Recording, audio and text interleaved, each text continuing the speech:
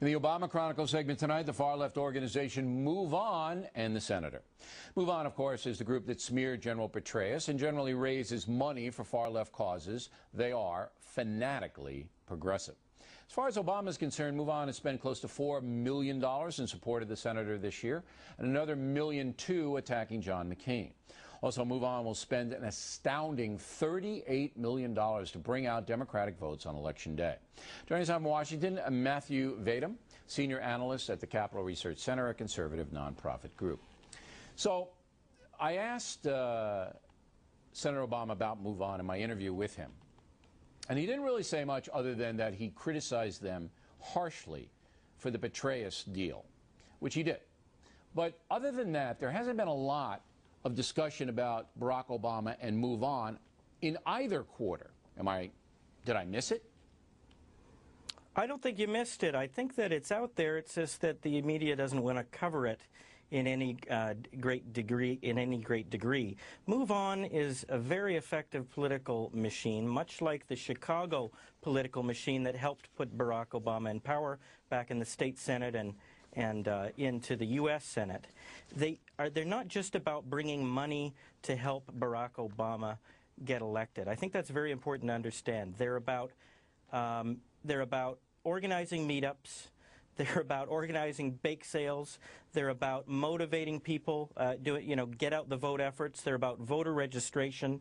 They're about getting people excited about their issues and political agitation, rubbing raw the sores of discontent, to borrow the phrase that Saul Alinsky used in Rules for Radicals. And Alinsky, as we all know, was a role model, a hero of Senator Barack Obama. I don't know about that. I don't think Obama would categorize it that way. But be that as it may, Move On is you're right, absolutely powerful. George Soros money in there, tremendous clout. But they had tried to help Howard Dean, and it didn't work. And they tried to help John Kerry, and it didn't work. Is there anything they're doing now, Move On, differently for Barack Obama? Well, I think a lot of things have broken their way. The war is unpopular. You've had the stock market collapse. And, there's a general air of discontent in the country, and they're capitalizing on it. But I think that you're downplaying the significance of their role, particularly with respect to Howard Dean. Howard Dean went from being a virtually unknown governor of a state that most people don't think about. It's a very nice state. They make good ice cream there, Vermont and maple syrup.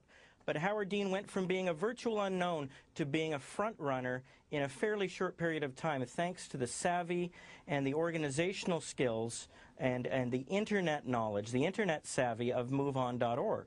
Is there any they're very effective. Group? It's just that it didn't break their way before. But it's a legitimate question to ask if they're doing anything differently now than they did with Governor Dean and John Kerry. But is there a corresponding Republican operation to answer Move On?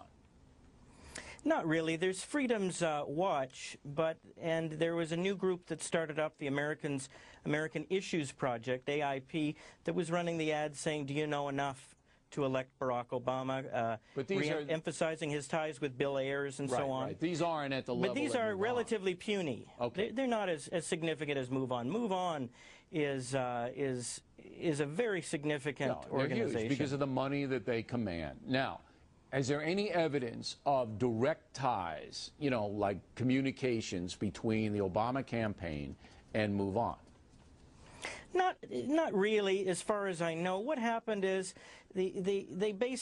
campaigns typically send signals through the press and through intermediaries indicating whether they want political activist groups to be active or to stand down. And Obama was of the view a few months ago that he didn't really need the 527 committees, for example. And then a few months later he changed his mind and the campaign sent signals that they could actually use the 527's help. And those are the committees that are allowed to accept unlimited contributions. That the Move On people talk to the Obama campaign and back and forth. They strategize together. I'm sure that they're a lot of friends and they get together and have beers together, and they all know each other. I'd like to know that if there's contact between Barack Obama or his people And there's probably overlap. You know, I'd like to know that. See, there's probably overlap, but I don't know if there's enough to do anything legal about it. And yeah, because they're not supposed to have any contact. They're not supposed to have any contact, but it's very easy to send signals through the press. It's easy, but we'll see. Mr. Vadum, thanks very much. We appreciate